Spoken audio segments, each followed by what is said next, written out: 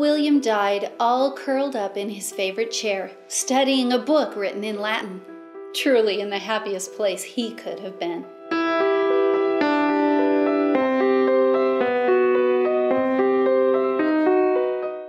William Ellery.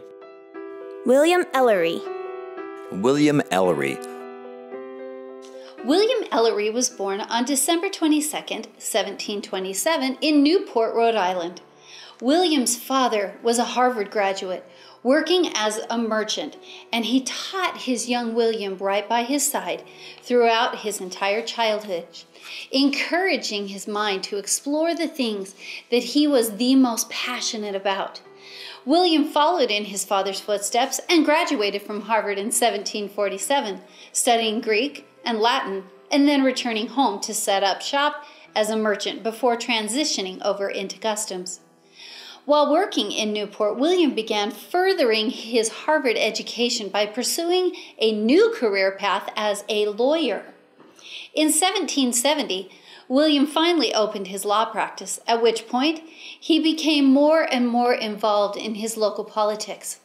As a strong advocate for American independence, William found himself in opposition to the British rule, but wasn't able to find an outlet for his passions. When one of Rhode Island's representatives in the Continental Congress died in 1776, William saw his opportunity to serve his nation. He was then elected to fill the vacancy in the Congress and took his seat in May of 1776. William was an influential member of the Congress and took an active role in the important discussions that took place that summer. On the 4th of July, 1776, William Ellery signed the Declaration of Independence at the age of 48. In the following years, William continued his useful service to his young nation.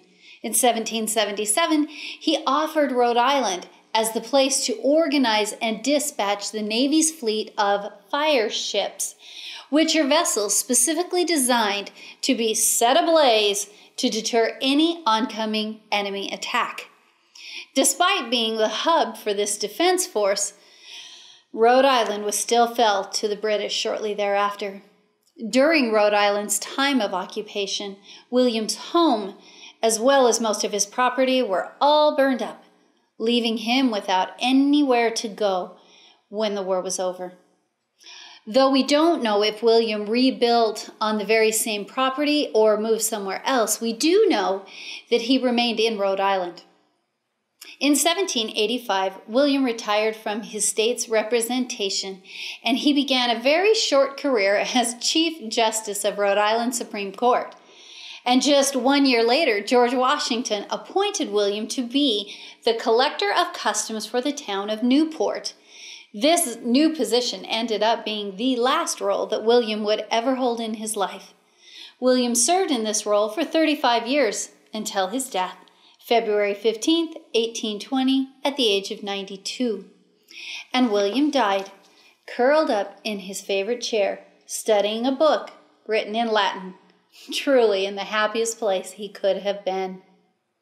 Charles Augustus Goodrich writes of William's character, "Indeed, the character of Mr. Ellery was much to be admired.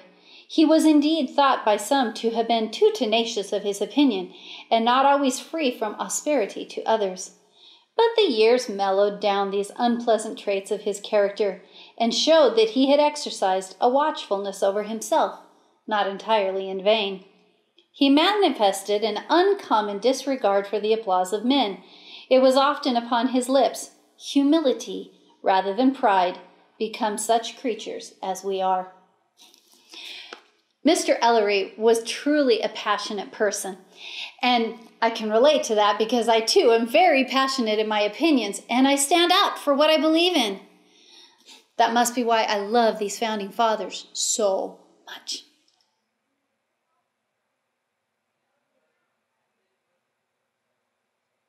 The end.